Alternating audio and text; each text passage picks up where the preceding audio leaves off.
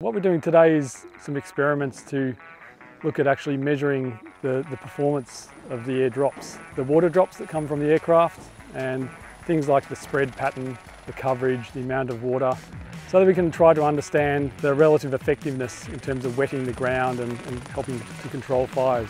We're measuring the air drops in a series of hundreds of cups that are laid out, and they capture the water from the aircraft drop, and then we go through and retrieve those cups and measure the weight of every single one. From the drops already, we're already seeing the nature of the water column as it drops. The heavier water droplets first, followed by a wider area of mist.